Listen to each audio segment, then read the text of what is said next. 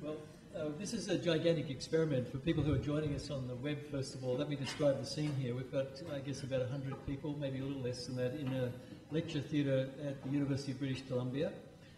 And at the front of the lecture theatre are the plenary speakers, except for Terence Deacon, who had to return to Berkeley, and Linda Kress, who was ill and unable to join us here at ISFC. We've been having a very stimulating set of discussions over the week and enjoying ourselves enormously. We wanted, as a program committee, to build in an opportunity for reflection in the Congress in any case, but additional to that, we wanted to experiment with providing digital access as far as we can for people who are unable to travel to British Columbia. We wish you were here, but you're not, so we'll try to include you in the discussion. If you happen to have a Twitter account and you want to follow discussion on that, I think if you go to Language Life on Twitter, I'm not an expert in Twitter, but I understand Language Life is the point you need to go to, and you can follow discussion and contribute to discussion on Twitter as well. So we're going to begin, or I should also say, sorry, that we've got chat rooms established, just so everybody knows what is happening. We've got chat rooms established in different regions of the world. If you happen to be accessing the web and listening to this audio stream, unless you're in one of those chat rooms, you won't be able to contribute to a chat room. But there are people around the world who are included in the chat room, including in Brazil, in China, in Nigeria, and in India. Have I left anybody out? That seems to be right. So we're looking forward to receiving contributions from people in those various regions to this discussion here in Vancouver. So the plenary people I'm going to identify and then ask if they will comment on a particular question. The question is designed to help people who are accessing this discussion through the web to get some sense of the discussion that we've been having here around the general conference theme of language evolving. And I'm going to start with Professor Michael Halliday, who's sitting on the far right of the group here, and ask him if he would comment on the issue or set of issues that's most attracted his attention under the general theme of language evolving, as that are issues that seem to be taking our understanding forward or that we urgently need to address in order to take our understanding forward. Thanks, Geoff. That sounds as if it could be quite a long lecture, but it won't be, I assure you. Now, I think several of us here at this conference have referred to the distinction between language evolving, which is our conference theme, and linguistics evolving, which is a different process. Although I think we can easily see an analogy between these two, because I think that our systemic functional linguistics has in fact always evolved through our continuing to engage with newer and broader areas of application, which is what I mean when I've been describing what we do as applicable linguistics. But my impression is that here we've been taking this one step further. Now, we're familiar, I think, with the concept of co-evolution. Terence Deacon gave us this notion, the notion of the co-evolution of language and the human brain. What I think we've been seeing here is another aspect of this same co-evolutionary phenomenon, namely the co-evolution of language and linguistics, as our theory matches up with the evolution in the context and the functions of language itself. At the same time, I think our papers and discussions have made it clear that language remains and has to remain at the center, and that all those who read and write multimodally, with all the wonderful artifacts that Giovanni Parodi was telling us about this morning, they're able to do so because they also read and write and speak and listen to language. That's how they learn to mean and how they continue to display most of their meaning potential throughout life. And a final point, that goes on in lots and lots of different languages. And that is the other frontier along which I think the theory continues to evolve. Thank you, Michael, very much. So So on Michael's left is Giovanni Parodi from Chile, and I'm going to ask the same question, Giovanni. What issue or set of issues do you consider so important?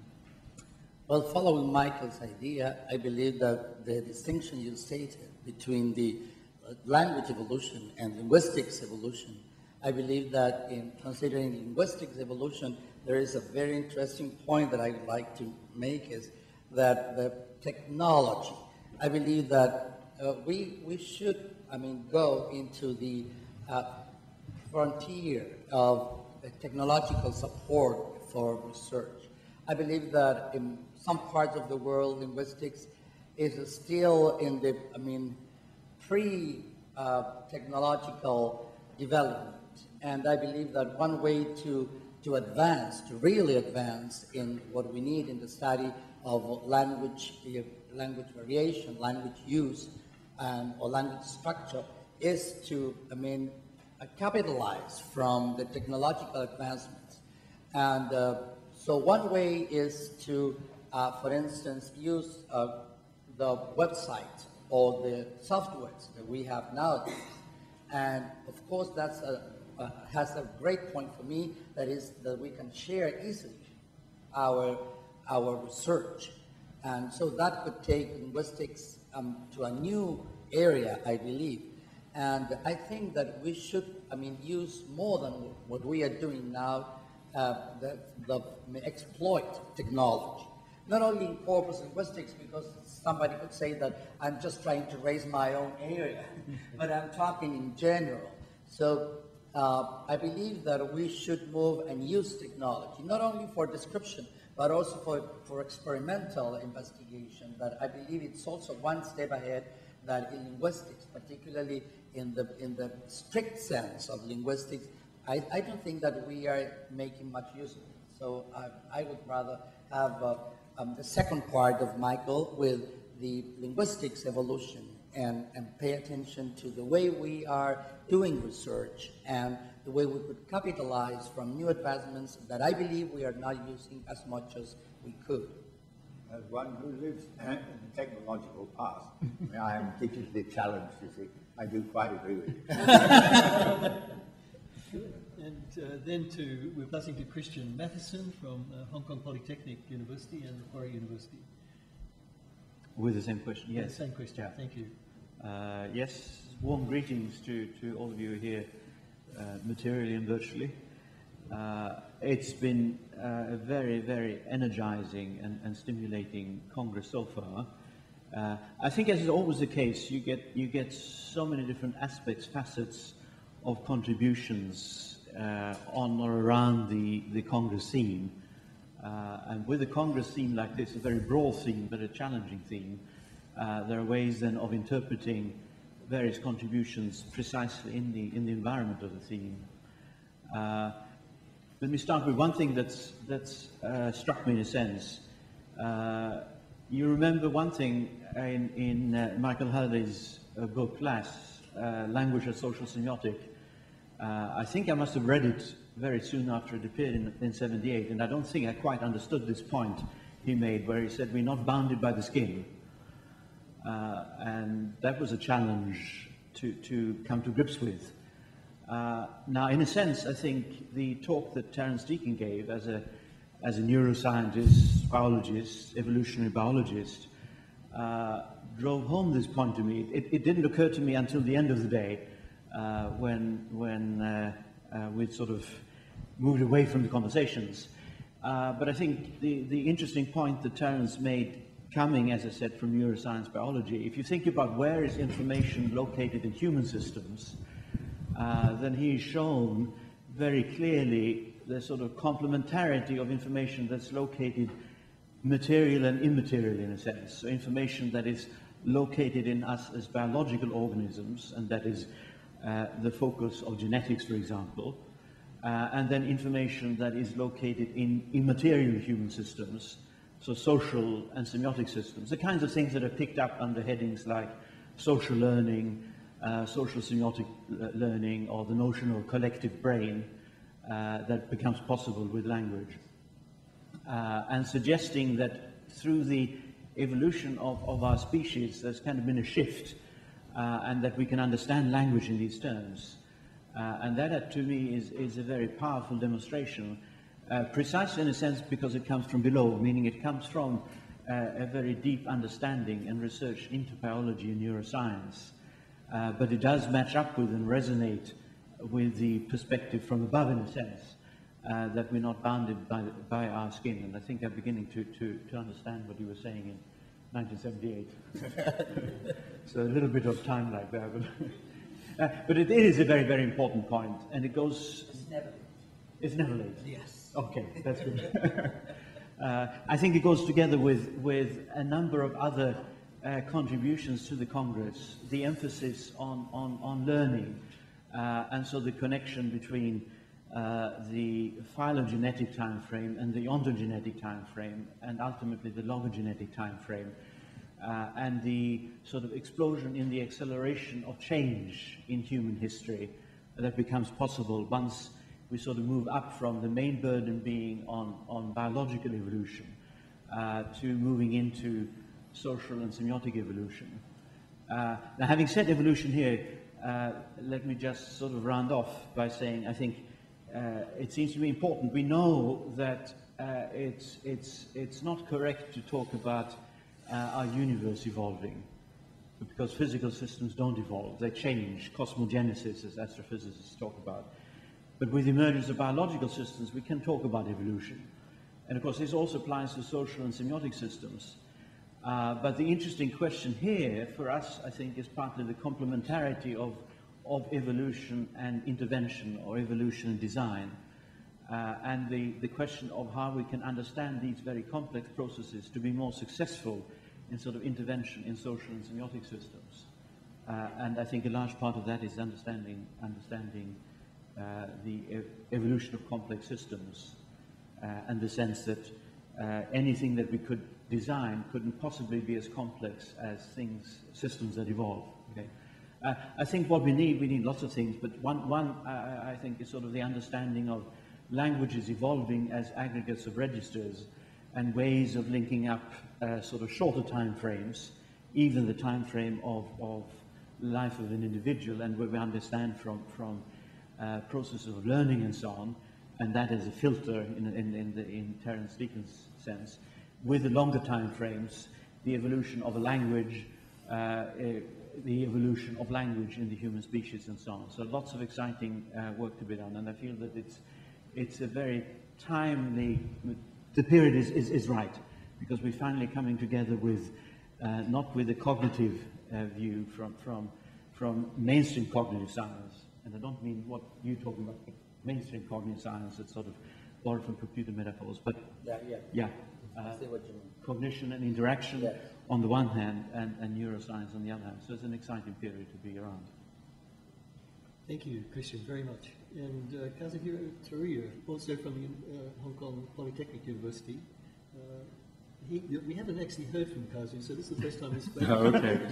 He's about to do that tomorrow morning at some length, but it's here now. Thank you. When I think about language evolving or language evolution, two things comes into my mind. First is the word languages, like we say English or Englishes, Spanish. I don't know if you say Spanishes. Yes. Do you? But what about Chinese? I don't know Chineses. That I don't know. And also, on the other hand, this is a flourishing languages, and we speak those languages which enable us to communicate widely. So that's a very positive aspect of evolving language and dissemination information, shared experience, it becomes possible. But on the other hand, what comes into my mind is assimilation, fusion, decay, and also death of minority languages. So if we say there are 6,000 languages in the world, and for us to describe it in order to keep our heritage, that is language, we need 6,000 well-trained systemic functional grammarians. 6,000. So we have probably here about 200 people. We need 6,000 people. And to train them, we need probably 8 or 9 years from undergraduate, and they have to go through postgraduate, they will have to write description as part of a PhD or as a hobby, and whatever it is. Okay, and also we have dealing with the language, metafunctional organization of language. So if we need to develop a description which is really useful for us to understand the language itself, and also how the language is organized, and how the language has evolved or is evolving, we need probably 3 years for each metafunctions, as Christian says. So we need 9 years to describe very comprehensive description of language. So we have 6,000 languages. We need 6,000 people. We need 9 years and plus 9 years. So this, but at the same time, in the corner of the world, language is decaying, dying. So what can we do? So I think that is a huge issue that we are facing currently. Thank you, Kazu, very much. And next to Kazu is Mary Schleppegrell from the University of Michigan, who talked to us yesterday morning in the Congress about her work in Michigan, in Detroit in particular, with some inner-city schools and grammatics. Mary, over to you. Thank you. Well, as someone interested in education, I've been especially interested in the many papers presented here that are asking questions about our use of the meta-language with teachers and with children in classrooms.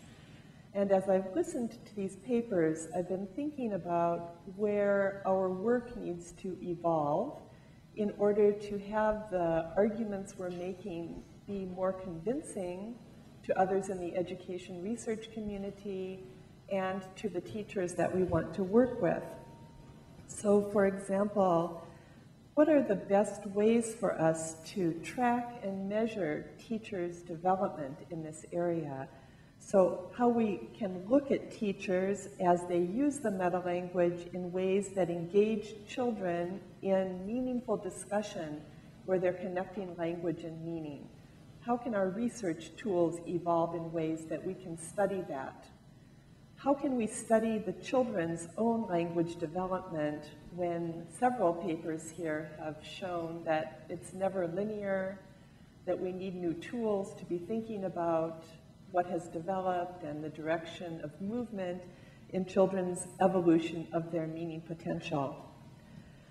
So I think that some key issues for us as we move forward are to evolve new ways of doing our research so that we're able to offer more convincing evidence to others and to help us also better understand aspects of the differences in context, text, participation structures that are going to give us affordances for really supporting this important work with children in classrooms.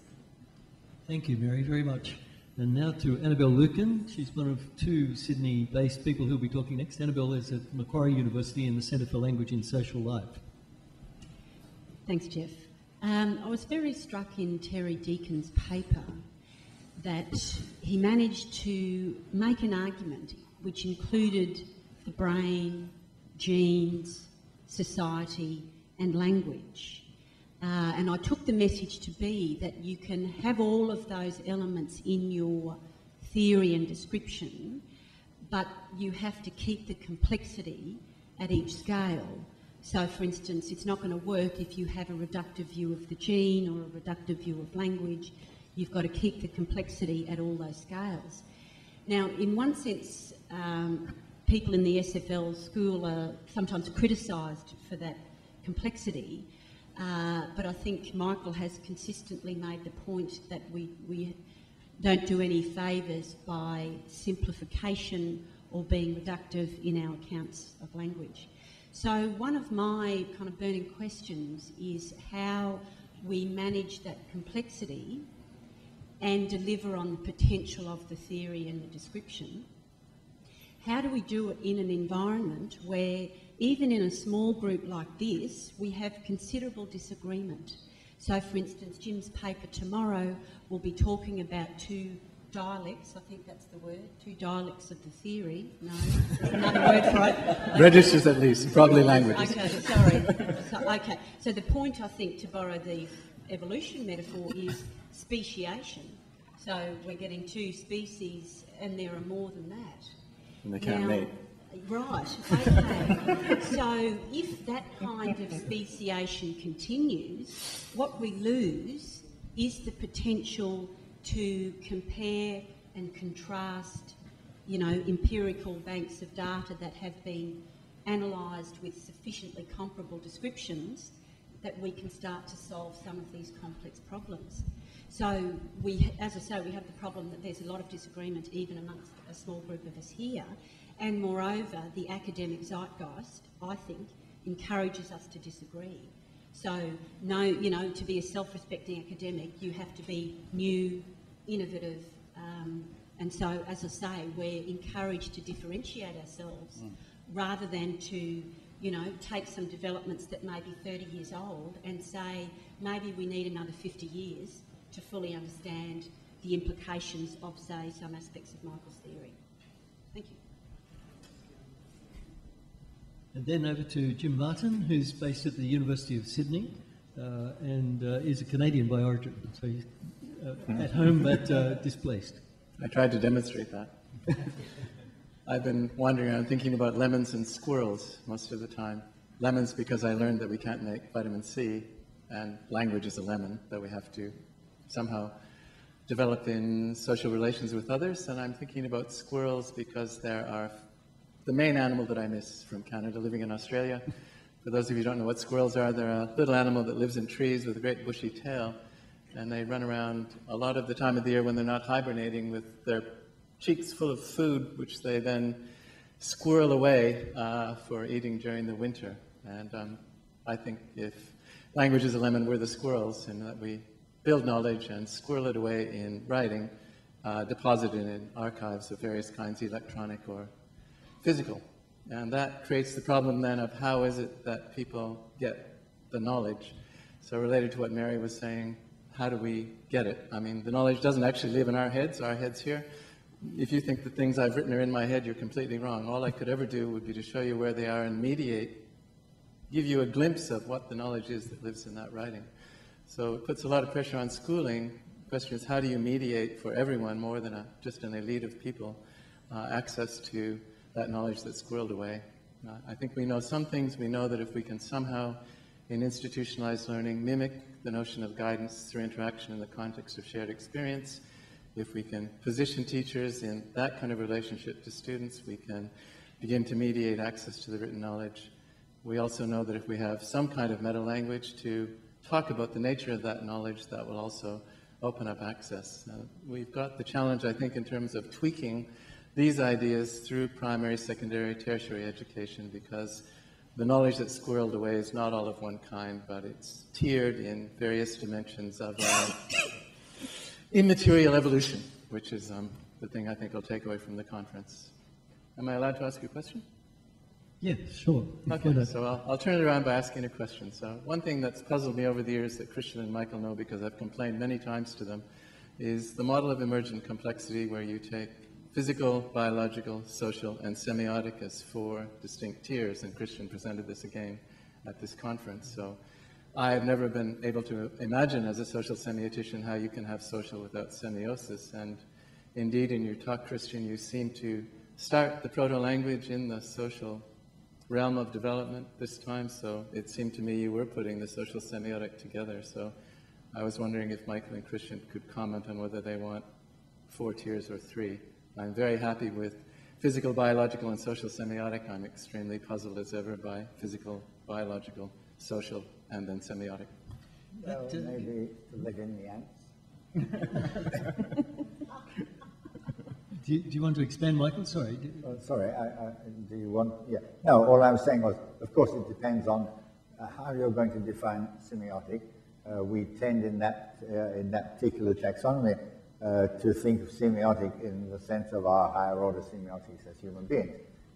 In which case there are, I think, certainly social creatures, that's why I mentioned ants, that, as it were, would fit in that slot under the heading of social, but not semiotic. Now, I admit, I mean, it depends how far you could extend the term semiotic right back to basic physical systems and say that, you know, any form of organization is meaning. But this is in a different framework, as it were. Christian, would you like to comment on that one? Part of the comment I think would be, I mean, in phylogenetic, in phylogenetic terms, I don't think there is a way of establishing sort of the different time frames of emergence for these systems. And I suspect that they would emerge several times. I mean, Richard Dawkins says that the eye evolved about 40 different times. Yeah. I think the same would be true of social and semiotic systems. I think the fact that you typically have semiotic organization with social organization doesn't mean that analytically it's not helpful to pull them apart. But take something like, teamwork, moving furniture, or surgery in an operating room. This is essentially social activity, and it's a traditional notion of language and action. So language comes in simply to coordinate, to facilitate this. But the main activity in such context, it seems to me, is social, and the semiotic then, as opposed to context where the semiotic is constitutive of the context, whether it's language or some other kind of semiotic.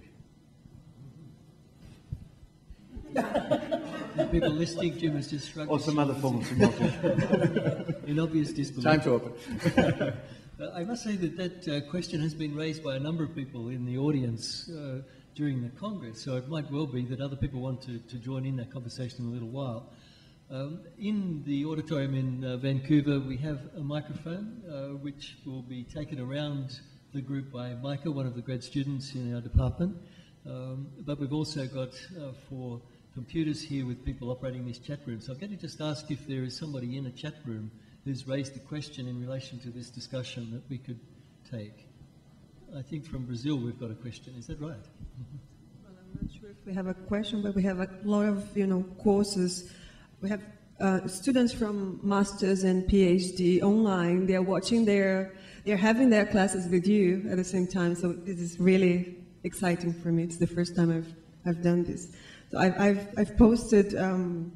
I've written the possibility of them interact. They might have questions in a while. Okay. Well, welcome to the people in Brazil who are doing their graduate work through this medium. We're delighted to know that you've joined us. Remember that it's only 4:30 in the morning in China, so give them time. We're going to expect a lot more questions, you mean? Yes. Okay. What about in the other chat rooms? Is there anybody who would like to raise a question? People who are joining the chat rooms, please feel really welcome to join in the conversation here in Vancouver. I'll give you a visual image while we're just getting ready to take a microphone around, that here in Vancouver there's a battle between the black squirrels and the grey squirrels. So I don't know if they store their information in the same way or their food in the same way, but it'll be an interesting thing to look at. We've got different species. So, to the audience then in this auditorium, are there some questions that you would like to raise about what has been said so far?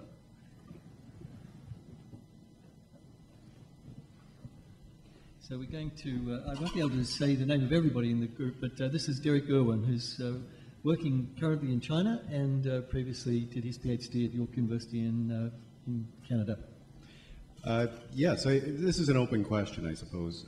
I'm wondering what we think of the metaphor of evolution as it's used for language. Because it seems to me in some ways it's very accurate, but in other ways maybe not. So is there a way to improve upon that metaphor, or a way to think about language change as perhaps not an evolution? Is anybody particularly wanting to take up this question? Christian? Just maybe a very, very quick comment that I think the way you introduced it is important to, and it's the usual thing, right? So we take the theory of evolution from the understanding of biological systems, and where it was important to sort of make the move from the understanding or theoretical breakthrough in modern science to physical systems, and something different was needed, some notion of time, and that's been around in sort of looking at geological systems and like from the Romantic era and so on. So it was kind of in the air. Now, I think there's a general sense in which we can use it. I think we still need to do a fair amount of work to sort of make explicit what we mean by talking about even social systems evolving, certainly languages evolving. And one question is, what would be the unit of evolution, as it were? So one person who's looked at this a few years ago is Daniel Nettle, and he suggested that the word should be treated as a sort of unit of evolution when you look at languages. Now, I'm not sure that sits very comfortably with us, but it's just to problematize precisely the issue you raise and saying, from my point of view, yes, we need to do more work to explore it. But one context, it seems to me, that, again, the work by Terence Deacon opens up is precisely looking at this, the notion of co-evolution and the sort of shift between systems of different orders. I mean, something that evolved biologically, then social systems take over, and/or semiotic systems. So there must be a sense in which we can extend the notion of evolution. But again, the question of where does design, where does intervention come in, I think that also has to be sorted out carefully. Jim is going to comment. Just to make this a little more specific, because it's something I get in terrible trouble with and would appreciate advice, but I'm certainly quite happy to try and argue that a language that has the grammatical metaphor that writing affords is more highly evolved than languages which don't, that language affords technology and bureaucracy which can then put another culture and language group at risk within one generation. And so it's a very stark reality you have to face. So we have to be able to keep talking about that, and if talking about it in terms of evolution is something that's too inflammatory, and we need to find another term, great. Probably Mary's the kind of person we need to find a nicer way of saying this, because she can do it sweetly. I always end up notorious. So. Okay, other comments? Good. So we have somebody joining us from the Brazil chat room through Danielle. Yeah. This comes from Elaine Espíndola from Brazil. She says she sends warm greetings and many thanks for the possibility of being interacting with you. She says that the question might be directly addressed to Professor Halliday, Christian, and Kazu. She says here, according to Ortega, the next phase of the development in the area of systemic function should be the bilingual turn. Do you think that due to this social interactive turn that systemic function offers to linguistics, is it heading to the same path, given that bilingualism is occupying a much more central role in our conceptions of language evolution and/or linguistics evolution? This is a question. Thank you. Could we have it again a little more slowly? Danielle, would you mind? Thank you. Oh, yeah, okay. Basically, the question would be, do you think that due to the social interactive turn that systemic functional linguistics offers to linguistics, is it heading to the same path, given that bilingualism is occupying a much more central role in our conceptions of language evolution?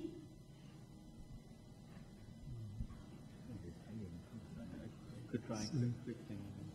So Christian's going to lead off with this, and then we'll come to... Yeah, maybe very quickly, and then that can follow up. I mean, I think it's a very central question, and we could take it, I think, at two levels. I mean, the level of language and the level of meta-language or linguistics. I think it's interesting to note at the level of language, and then come back to the level of linguistics, as it were, I mean, the meta-language, that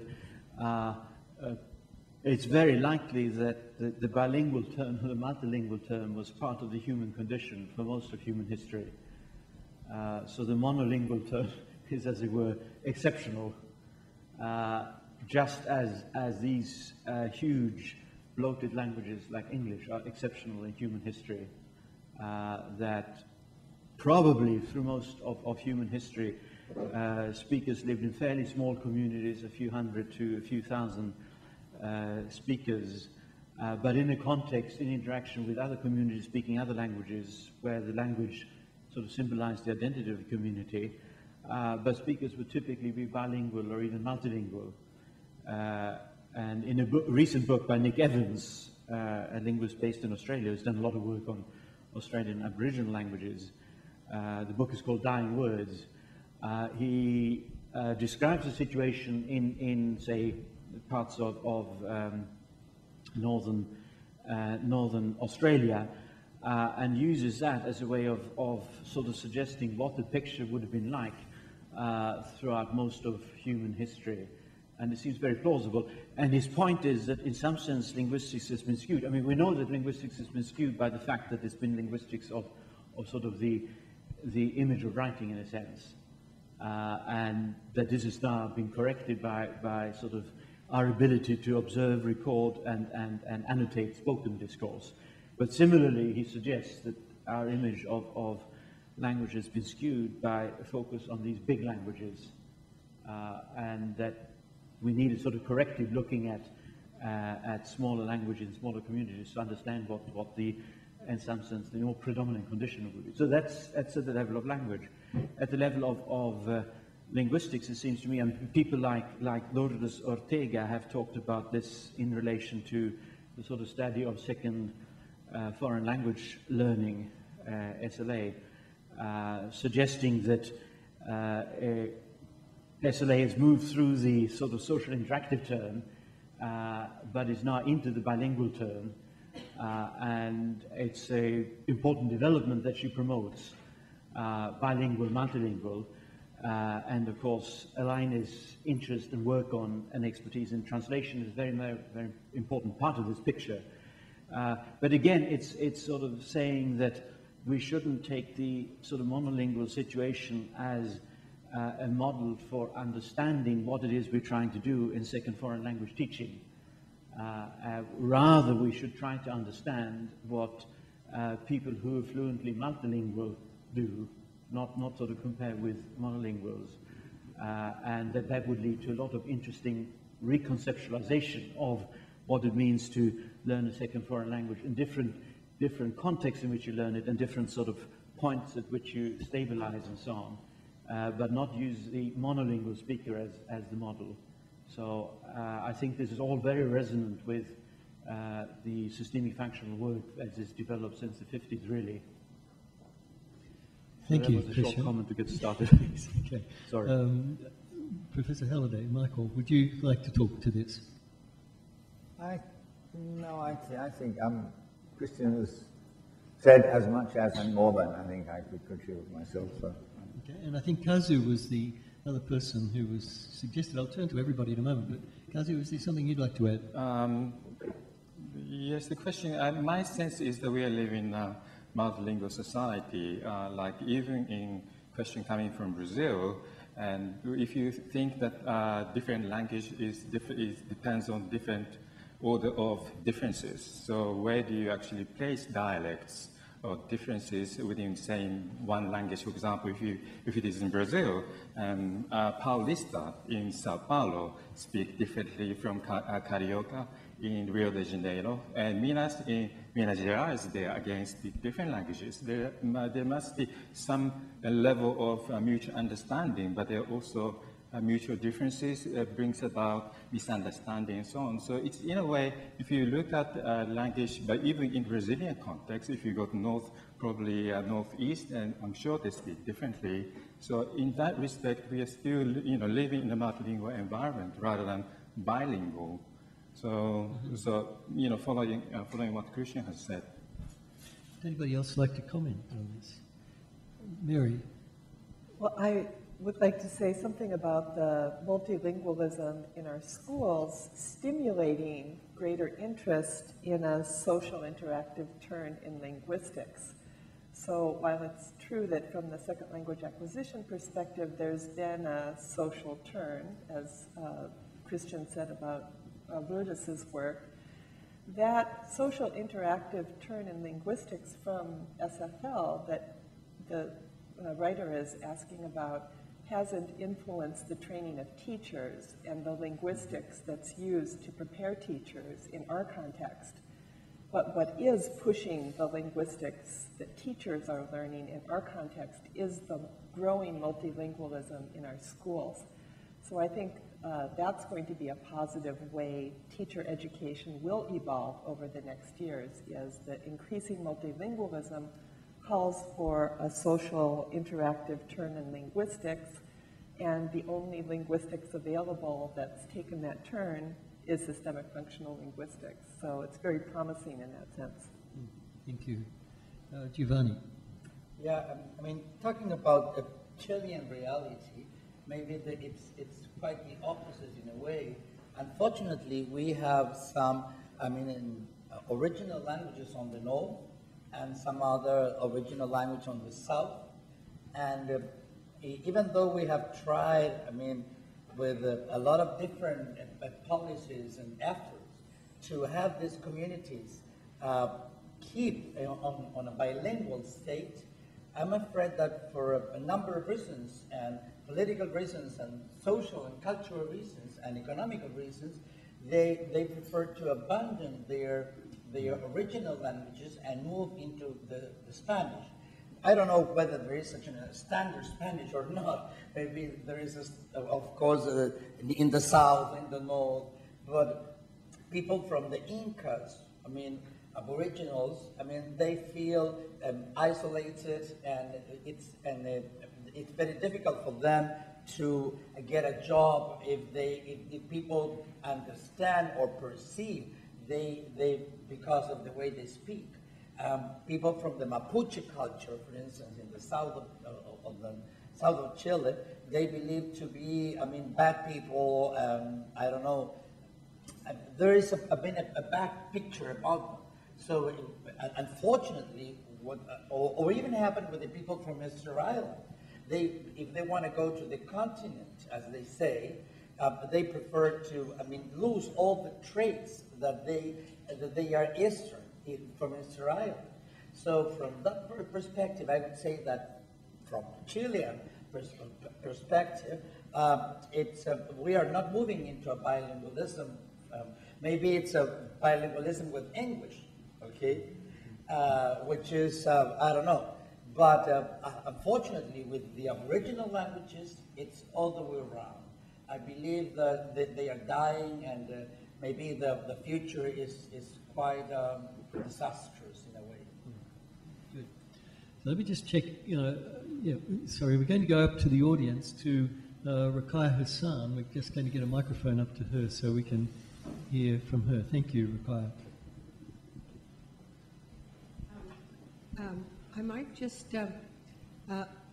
go back to the original question and say that the reason change is not such a wonderful word is because change is far less specific, and one doesn't know what exactly it could mean. Now, so far as evolution is concerned, you can always say that it is response to the environment, to whatever survival within environment. And if you look at evolution, it is neither entirely good nor entirely bad. So, for example, if you want to take a very good example of some evolution in English, you could look at what I called glib speak, the specific language of corporate executives and monopolists here in Northern America, in England, in Europe, and so on. This is evolution. The language is there simply because it does something for us, and it is doing something for them. So that is one part that has evolved. Maybe it'll continue. Maybe because it is impinging too much on other speakers, it'll discontinue. We don't know. So in other words, I don't think that evolution is something that we manage. Maybe I'm wrong. Thank you. Thank you. Let me check if there is another question from one of the chat rooms, and if there isn't, I'll get to raise a question from within the group here. No? Okay, so I'm going to turn to Annabelle for a minute because what she said in the introductory comments about going back to re-look at issues and proposals that were made some time ago in order to re-examine them in a contemporary context struck me quite forcibly. In Annabelle's paper, she did exactly that. So we've got a specific instance we can draw on, which is the idea of cohesive harmony. I think I'm right in saying that article by Rakai Hassan was published in 1984. So, Annabelle, for you, what is the significance of analyses of cohesive harmony in text analysis? Thanks, and actually over lunch, I had lunch with Maiti Tabuada, who has also used this work in her study of Spanish, and she was saying, you know, why is it people haven't widely used this linguistic technology? So we were musing over that, but in relation to Geoff's question, and the reason I was using it in the work that I was doing was I take very seriously the idea that context is encapsulated in language, as Halliday says in the 1985 book. And I presented a paper along these lines about a year ago at Sydney University, and I had a PhD student came up to me and say, you know, where's all the new stuff? You were quoting people from back in the 80s, like that was, you know, so long ago and a bad thing to do, which, you know, just underscores the earlier point that I was making. Now, if we want to elaborate and develop methodologies which allow us to make the text-context link, then it seems to me there's been quite a lot of work on structure in the genre tradition, and in that tradition the focus has been on relating structure to purpose, and obviously for me something that is lacking in that work, and this is an instance of the disagreement I was also mentioning, is that structure has to be expressed in some form, so it has to be textured essentially. Now, what I was trying to do in that research and trying to present on Monday was what happens when you look from the perspective of texture to make claims about register, and by following some of the principles methodologically in cohesive harmony, i.e. what does the text look like from the perspective of the forms of continuity, continuity by identity, continuity by similarity, chain interaction. These are principles that I believe will help us develop robust registerial descriptions. We need enough, critical mass of people doing work that's sufficiently comparable so that, you know, one of the claims I made based on a very small set of data was there's more going on through lexical cohesion than grammatical cohesion. Therefore, principles of identity, you know, tracking the same thing through a text is not that significant for some reason, and I made a tentative explanation of that. But for me to say there's an interesting probability going on in this small data set, unless I can go over and see somebody else's work where they've used the method in a sufficiently similar fashion that I could say, yes, there is something that is significant here in terms of more work through lexical cohesion and less through grammatical cohesion. I think I've answered two questions, but just to get back to Geoff's question, texture is the realisation of structure.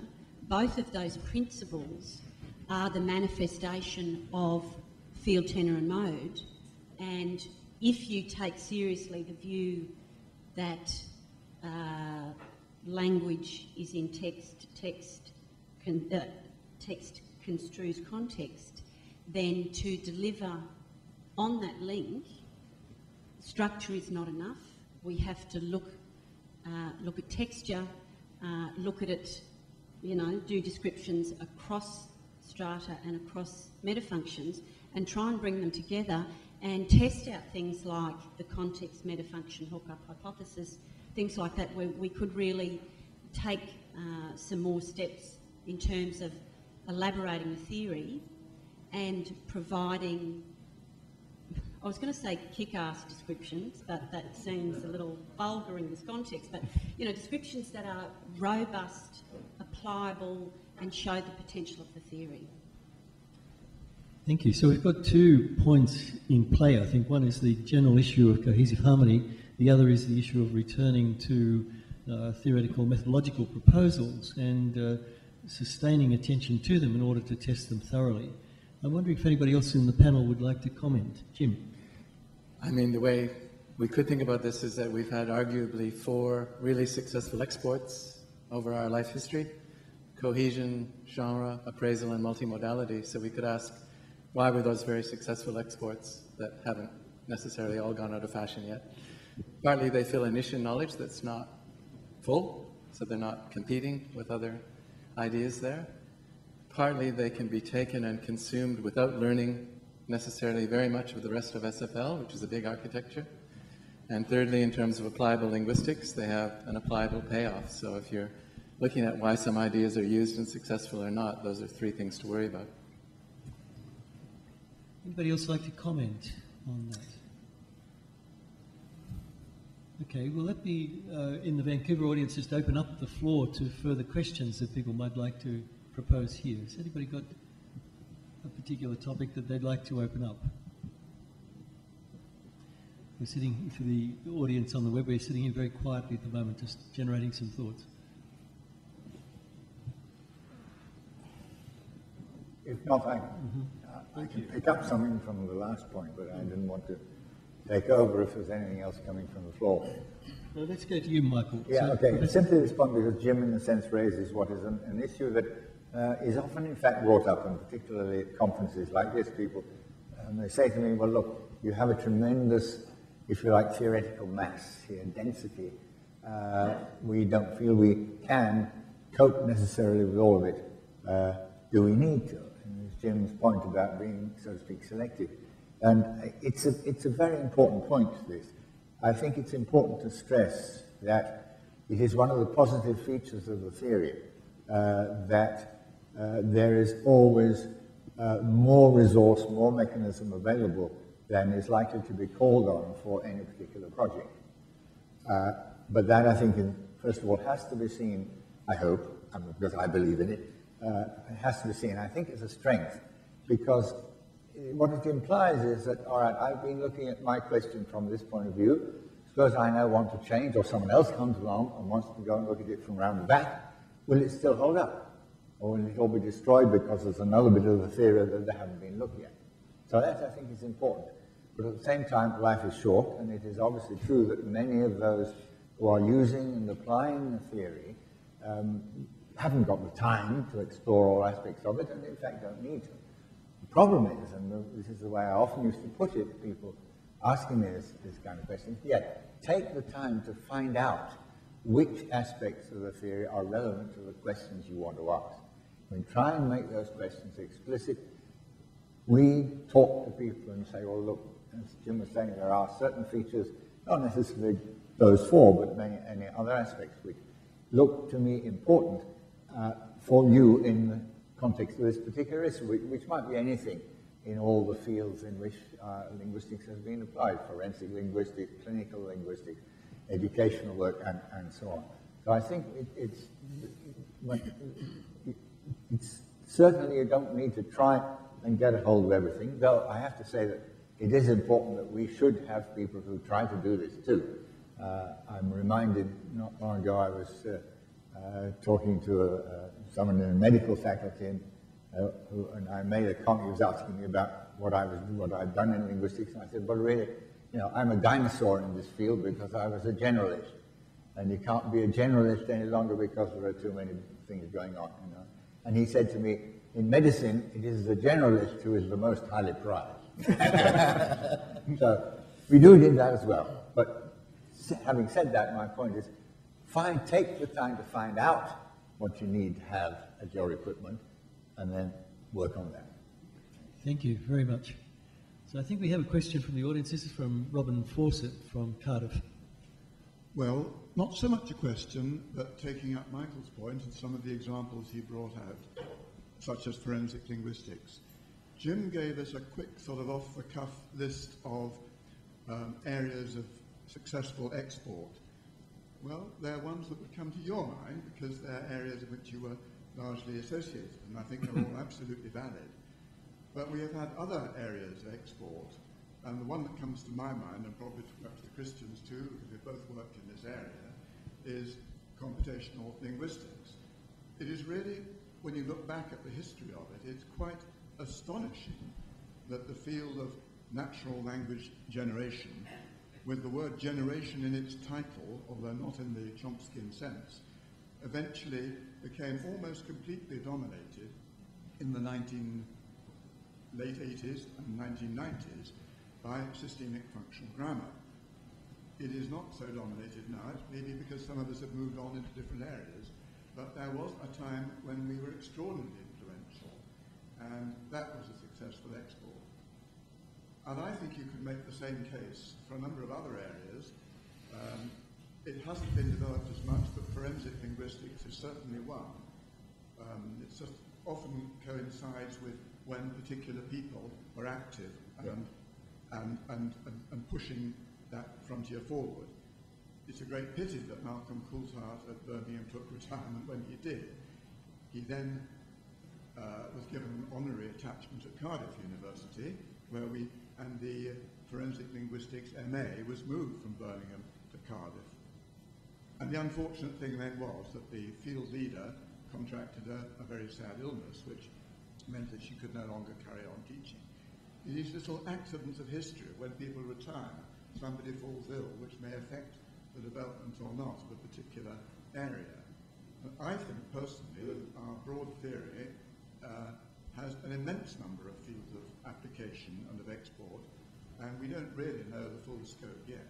And if I was to name one more, it would be the illumination of verbal art, of what used to be called literary stylistics. I'm sure there's a long way to go in that area, and indeed all aspects of stylistic variation. So I'll leave it there. But I'd like to invite people from the floor, perhaps on the panel, to name other areas where our general theory has made or could make major contributions. Just point out there's two questions here. What are we exporting and where are we exporting it to? I was listing exports. You're listing regions of application.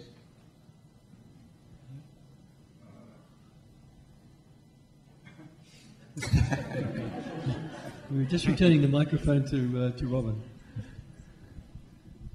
You were listing exports, bits of the theory which have been taken and applied. I mean, okay, I actually have a worry about that, which perhaps, and I think a number of people do, and it's perhaps important to air them. I think there are some considerable dangers, and the first one that was successfully exported, if it was successfully, it was the cohesion framework. I've been an external on PhDs. I have looked at the area of psychological medicine as one name for it. I put in a major research proposal with the Professor of Psychological Medicine at Cardiff to the Medical Research Council. And I became familiar with the literature that people in that field knew about for language. What did they know about? They knew about Chomsky's view of syntax, and they knew about cohesion. Because it's a nice, simple framework which you can take and apply without knowing an awful lot about the nature of lexicography. And I think that's dangerous. It was helpful in a way, and one would like to think it was a way in for those people, but it wasn't. They went in that far, used that, tried to put it with a bit of Chomsky, tried to apply it in psychological medicine, actually a field, Jim, that you know a bit about because you contributed to it with your book, Crazy Talk. But I think there are dangers, as it were, in some of these apparent exports. I'm going to come back to Annabelle, because it seems to me that the conversation's taken a slightly different turn from what you were referring to in terms of building up knowledge within the theory. Is that right? Yes, and I guess I'd come back to also Michael's point that there is a degree of complexity by having an extravagant theory, and that is a function of Michael pursuing the question, what is language like and how does it work? So taking actually a very simple but kind of profound question and pursuing that. And it is from that question of saying, what does language work, how does language work, not just in this environment, not just on this scale, but as a social semiotic that enables this miraculous range of things to be done, that it seems to go on growing and so on. And so it's from this very elegant question that the complexity arises. So there are dangers, I think, in, you know, Jim has articulated that certain aspects of the theory have an export quality by virtue of background and complexity. Now, there's obviously advantages and disadvantages. I personally would never have come across the theory were it not for genre. I was in an educational institution myself where people were actively taking up the theory. Now, so I may never have heard the term systemic functional linguistics had Jim not done what he'd done in terms of the development of genre. At the same time, reductiveness comes at a cost in that people potentially misread the potential of the theory.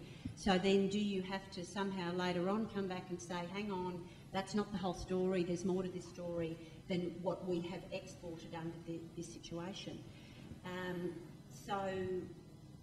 Did I answer your question then? Okay. Terrific, that was the idea.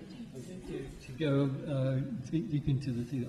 Sorry, we've got somebody from Brazil who wants to raise a question, then we're going to go up to John Knox.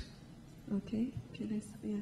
He says here, my name is Hans Peter Weiser. He's from Brazil. He greets everybody and he says, congratulations to the organizers. He says, as you may know, the 6th Congress of Latin America Systemic Functional Linguistics is to be held in Fortaleza this year in Brazil, Northeast Brazil, is organized under the motto Systemic Functional Linguistics and its potential for semiotic discursive empowerment. I would like to know if the theme of this Congress can be seen as a sign that systemic functional is approximating to more critical issues and is going to incorporate a more political agenda. Can we expect that systemic functional linguistics in the future will assume a more interdisciplinary character? Okay. Is there anybody who would like to comment particularly on that? So, Christian, thank you. Very quick, because I think I'll leave it to others to fill out. I mean, it seems to me that the sort of notion of applicability has been there from the beginning in the 50s, and that's you know, it's an awesomely powerful notion in terms of critical. In other words, what I mean is it subsumes critical as it's usually used in one corner, in one area. But there are so many other activities, and if you sort of pull back and you say, you know, what can we do to improve the human condition, then surely that is critical in terms of what a theory of language or semiotic systems can do. And the notion of applicability seems to me to be a very broad one then, that and a number of things that we mentioned. Robin, you mentioned this work in sort of an area of healthcare, medicine, for example. Now that wouldn't probably be on the agenda of a critical approach, critical discourse analysis and so on, but it's an enormously important one, and it's one that applicable linguistics would have been developed to address, among many other areas. Okay? All the work in the educational sector, surely this is critically important, even if it's not often not in the scope of critical discourse analysis. Thank you very much, Christian. Short Michael. addition. I mean, it's a very good question, this, and I think it's important to say it's not so much as which way will the theory go. It's much more, I think, to be asked in terms of, okay, you have some activity, some agenda that you want to engage in. Will you find this theory or some aspects of the theory useful? And there are certain forms of political activity, the example your question mentioned, in which you well might, and that's something not at all new to the theory. But I think it has to be looked at that way round, rather than, so to speak, is it a property of the whole theory that it will move all this and that in this or that direction? Thank you very much. And Mary. And just further related to that, I think too, it's a question of what we choose then to analyze and how we make decisions about using the linguistics to show how a text means what it does, so that we are the ones who are political, not the theory, and it's the choices that we make about what we choose to analyze and the points we choose to draw from that analysis that can have the impact that the questioner is talking about, I think. So up to John Knox, who's working on Twitter. So I don't know whether this is a John Knox question or a Twitter question, but let's hear what it is. Sorry, it's a John Knox question. I'm not sure that I'm tweeting to anyone but myself up here. Mary's comment there that we make the choices, and so that's quite interesting, because coming back to the comment I wanted to make, it positions us as dangerous, all of us as dangerous. And the comments that exporting our theory is dangerous, well, if it is, I think it's a risk that we should be prepared to take, because there's no point in having something great that never gets used and doesn't get out there. You know, so the idea that saying it's dangerous to export and then bringing that as a reason not to engage with other communities and get out there, I disagree with that position. Thank you. So, Jim. I would add that to taking the risk and going out there is the best way to drive your theory forward. If you think waiting in your academic sphere is the way to develop theory and arguing with academics, that's just centripetal. Okay, so, yes, sorry. I agree with that, but I think we need to keep a clear distinction between the knowledge production and recontextualisation in Bernstein's terms. So we may modify the theory for the process of recontextualisation, that is applying it in a context outside the academy, and obviously we want a productive dialogue in terms of how do the questions in other people's sphere of life drive aspects of the theory. But as academics, I think we also need to keep clear the distinction between, you know, what is a theoretical representation of the theory for the purposes of theory building, and what is a recontextualised version where the audience is towards the applicability of some aspect of the theory. And to Diane Potts, who, while the microphone is being taken to her, let me just say that she's the person who first proposed this idea of web-based access to the discussion. Diane. So if you're having problems hearing, it's my fault. What changes if the question is semiotic evolving rather than language evolving? And by that I don't mean the move to the multimodal, but I'm thinking more the specialist versus the generalist, the glib speak, the complexity that Annabelle is referring to. If we think in terms of both the potential applicability of the work, of where our work needs to go, what changes if we think of it as semiotic evolving and already at that fourth level?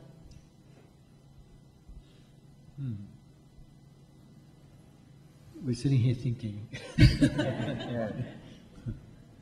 Does anybody want to comment immediately, or shall we come, Christian? And just very, very quickly. I mean, my sense is that, again, throughout most of human history, depending on how far back we take it, of course, but if we take it back, say, 2.2 million years, but we could take it further, Homo habilis and Homo erectus a bit later. But so, in that sense, I think language evolving has been, you know, human semiotic or proto-semiotic evolving.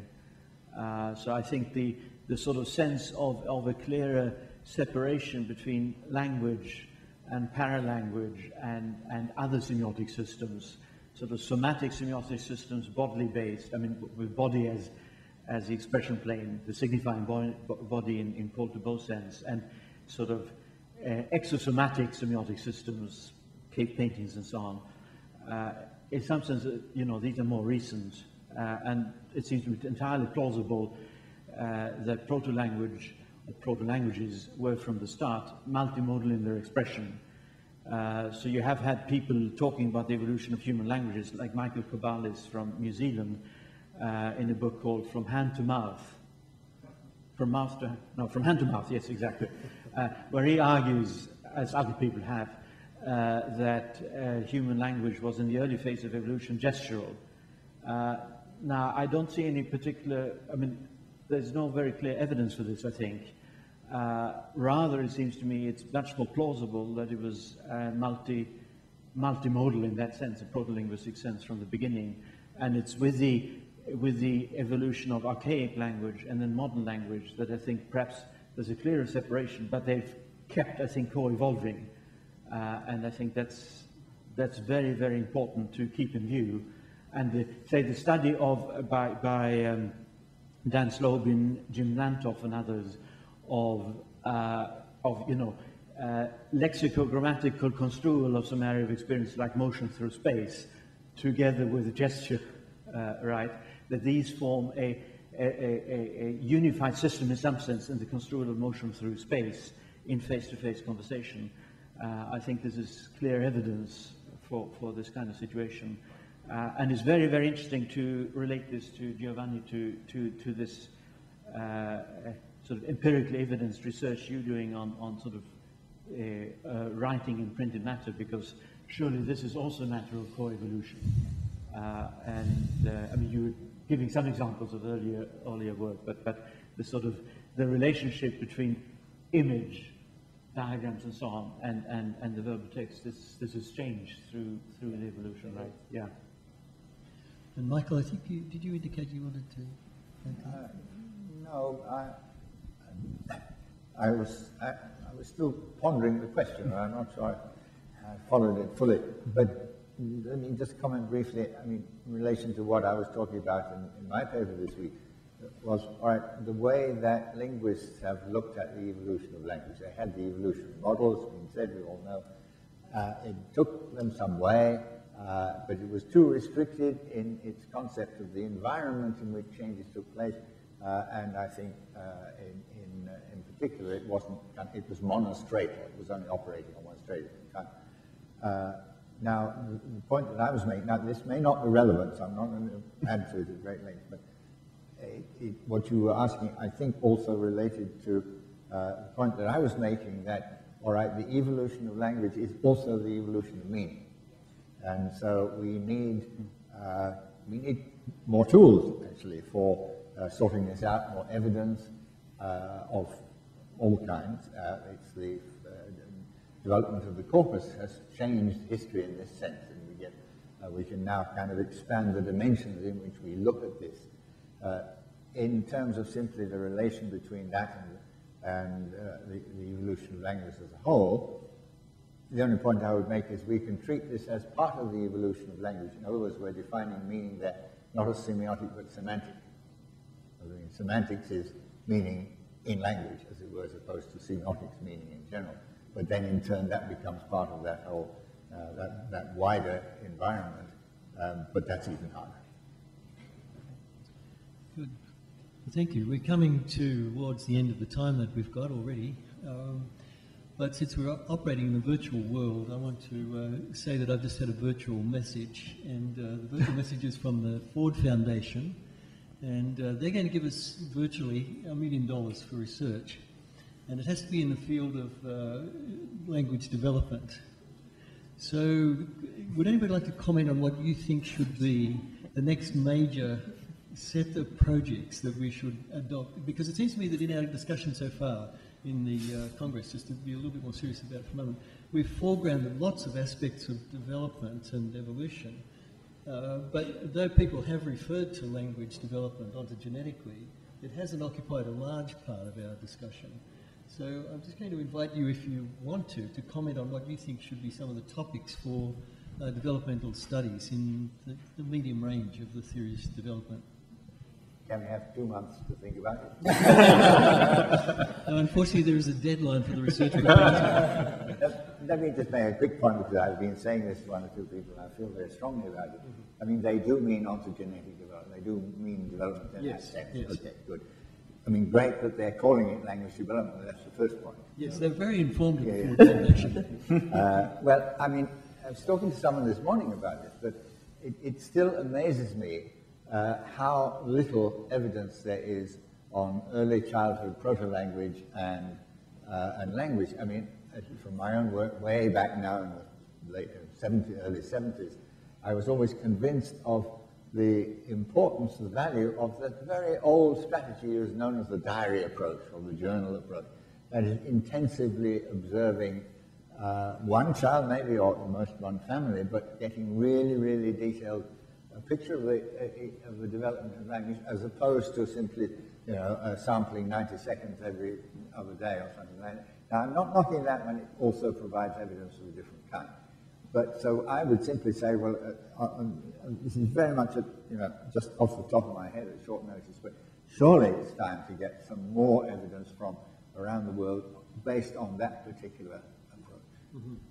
Well, that's a fairly cheap way to do research, of course. So we've still got quite a reserve of funding left in our Ford Foundation grant. Well, and I mean, it's not cheap in terms of time. I don't think that at all. It's very expensive. Exactly. But, I mean, I thank the Canadian. It is thanks to the Canadian government that I was able to do it, because they wouldn't let me into Canada, so I had a year and a half unemployed. I could listen to my child and talk. Professor Halliday's referring to an event, I think in 1970 or 71, when he wasn't given a visa to come here. But in 2007, we welcomed him back and gave him an honorary doctorate, and the President and he were able to laugh about it, so we're glad about that. Would anybody else like to comment? Jim? I'm an interventionist, so I can spend the money. So what I want is a school, K-12, put in a genre-based pedagogy, take the kids through the 12 years. Let's see what kids can do, because we sold them so short now. We've got no idea what they can do. Let's find out. Mary? Related to that, I feel like there's a tremendous waste of human potential today, that we are not offering our children the kinds of environments they need to really develop their potential, and that language has a huge role to play in the development of human potential. So, context in which children are given a rich language context, environment, ways of developing their own meaning-making potential in many languages and in a variety of contexts and fields, that's where I would put the money. Thank you. Anybody else? Yeah, a couple of ideas. I think that maybe one of the challenges is that even though some people may believe linguistics is not that kind of science, I do believe that we need to go through a kind of cumulative scientific work. I believe that sometimes we do the same everywhere and repeat the same things so many times. I attend so many conferences, and unfortunately I see many people doing the same, and I say, well, but I've seen this so many times, but yeah, but this is with 6 texts, and this is now being done with 2 texts, and now it's with 3 texts. Yeah, but I say it's the same story, it's the same thing. And it's sad that linguistics works this way. At least for me, I know that maybe, you may disagree. I believe that people believe this is the right way to develop linguistics. Unfortunately, I don't agree with that idea. I believe that there is another possibility that we should, go for cumulative work. Once an idea is established with a robust corpus and is clearly and sophisticated, produced, there's no need to go through it again, as unfortunately I believe we do, and so many exhausting times. And that's something that I believe that is a weak point in our area, because when some other people look at us, they see that we are kind of moving around the same bush for so many days and so many years. So, one thing is that I believe that we should, go for this and try to change this. And I don't know exactly how to do that, but I think it's a thing that we all should face and try to move on with this idea. And, I mean, taking water to my own bottle, okay, I would say that corpus linguistics is a way of doing so. I mean, gathering large data and having robust corpora, that the empirical results are results that are not debatable, okay? And that's one thing. And the other thing is that, I mean, and I'm sure that Mary is going to agree with me, that there is a separation between, at least I'm talking from Latin America, and I want to see it, what I see in Europe at least, is a strong separation between the work that we do on linguistics and what happens in what we call education. So education is at least in Latin America, is a totally different thing. Linguists are not, I mean, they don't pay attention to what we do. So there is a break. So when we want to say something about reading comprehension or writing, for instance, this is on the hands of what they call methodologists or didactics, or I don't know the exact right word in English. And they come from different areas, and I believe that that's something that, I mean, produces state-of-the-art that we have in education. So I don't know how, but I mean, I think that the voice of the, I mean, empirical linguistics should be, I mean, raised, okay? And we should find it's a challenge, and I would like to, in 2 or 3 years more, say, okay, we have these connections, and we are advancing in this way. Because I know that in Australia you are together in a way, but I also know that you have problems with this. So, I mean, this seems to be a problem that is everywhere. And we complain, I'm complaining, okay, but what are we doing? And I think that that's a challenging point that we should face somehow. Well, we've got a little bit of money, and it's over to Annabelle to spend it. In fact, just extending the point that's just been made, if I had to answer in one word, infrastructure would be the word. So we need to conceptualise what systemic, corpus-based systemic functional linguistics infrastructure looks like.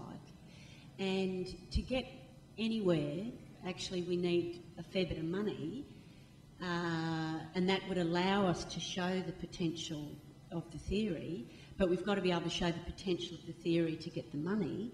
So we're in this kind of catch-22 situation.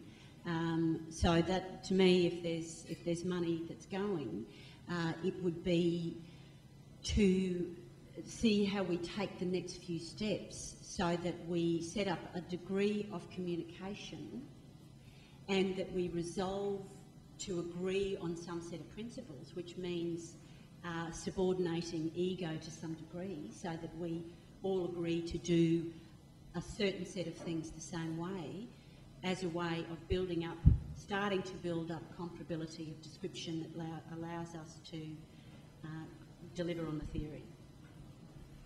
Thank you. Well, it's time to stop. So let me just greet people very warmly from Vancouver, to the class in Brazil in particular. We're delighted that you joined us, and we look forward to meeting you, not virtually, but materially sometime before too long.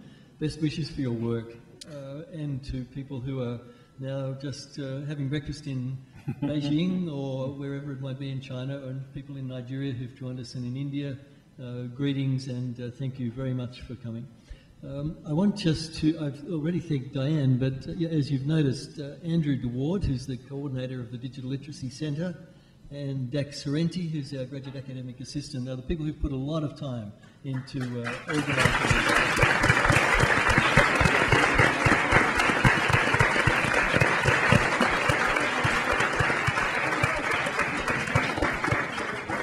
And two of our outstanding graduate students who've done a lot of the infrastructure work too, Micah and Ryan, who's here nearby somewhere. There he is. No, he's not. There he is over there. Thank you very much to you as well.